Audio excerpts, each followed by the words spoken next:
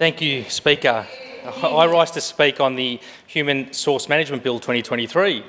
In doing so, I would like to begin by acknowledging and thanking all the members, officers and support staff of Victoria Police for all the work they do to keep our community safe. First established in 1853, Victoria Police and its members have been keeping our community safe for 170 years. Whether it's arriving as the first on the scene of any reportable crime or offence the public may need assistance with across all of our electorates, or whether it's through vital community engagement to prevent and deter crime, Victoria Police are there to service and protect our communities 24 hours a day, 7 days a week.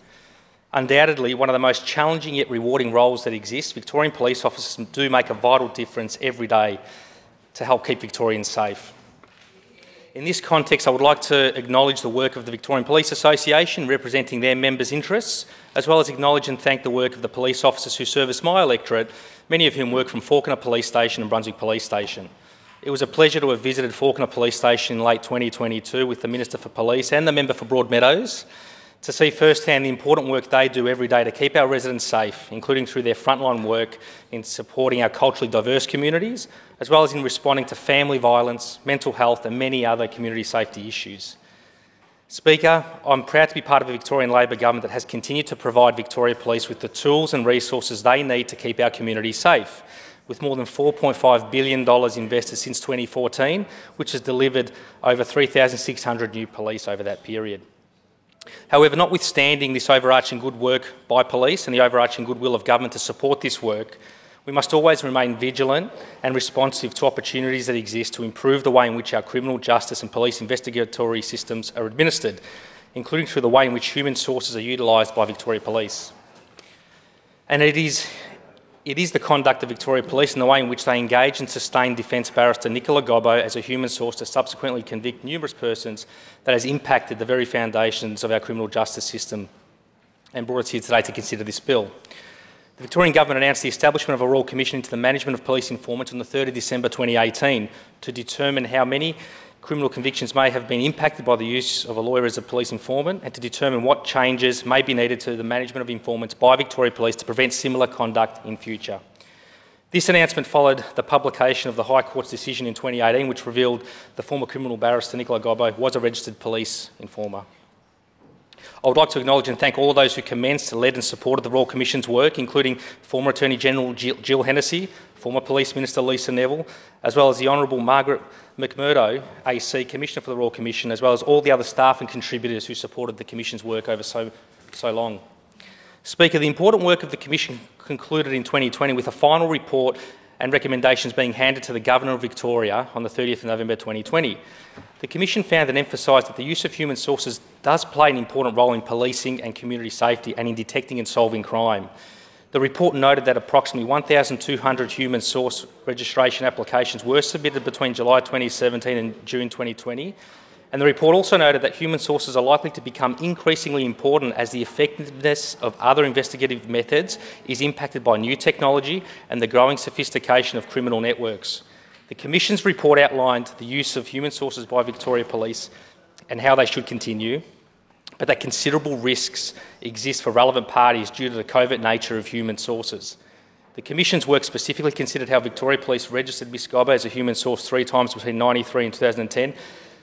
provided information about her clients and her associates and their people. And Speaker, the Commission could not have been any more clearer in its findings and on the need for formal and legal and regulatory processes to be put in place to prevent such situations from occurring in future.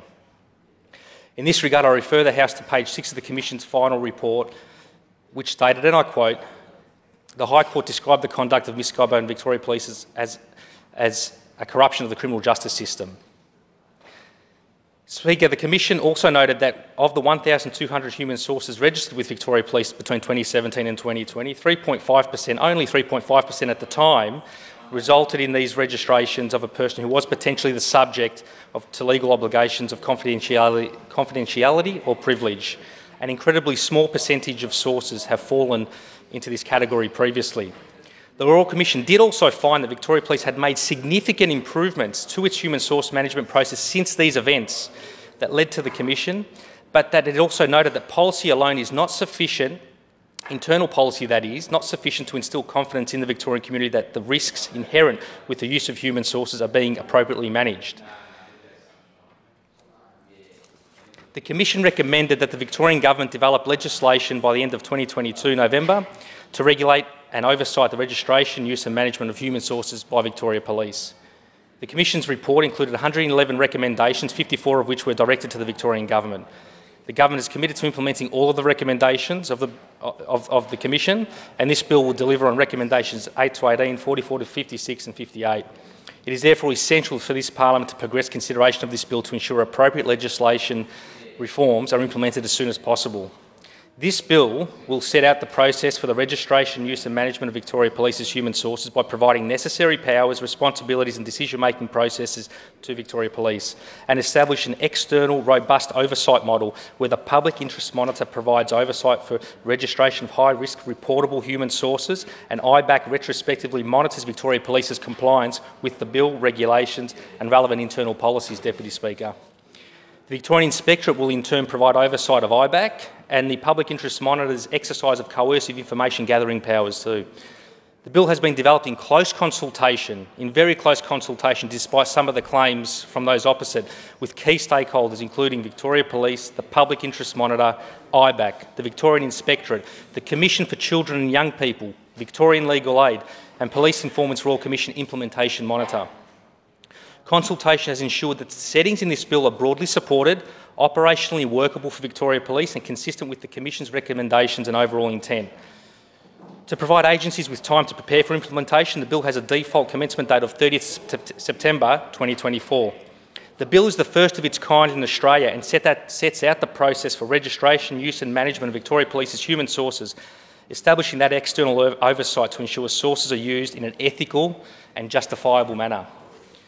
The bill ensures significant protections are put in place where risks are greatest, where a person has access to privileged information, is under the age of 18 or has serious physical or mental health conditions. The bill will also make it an offence to disclose information that would reveal a person is or was a human source unless the disclosure is for a permitted purpose, with a maximum penalty of 2 years imprisonment. It includes an aggravated offence where a person who discloses the information does so either to the danger of health and safety of any person or interfere with a criminal investigation or prosecution. The maximum penalty for this offence is 10 years imprisonment. The bill builds on the steps Victoria Police has already taken to improve its management of human sources, including becoming one of the few law enforcement agencies in Australia to proactively adopt safeguards for the use of human sources involving legal obligations or confidentiality or privilege.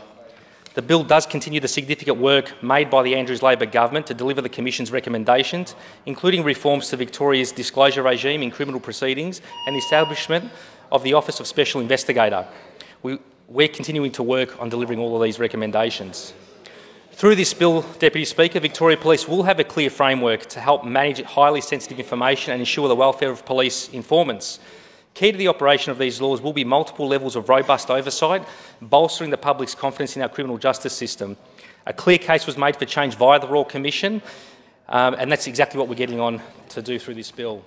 I would like to take this moment as well, Deputy Speaker, just to commend the work of the Attorney-General in the other place, as well as the Minister for Police, for their efforts in developing and progressing the detail of this bill. I commend this bill to the House.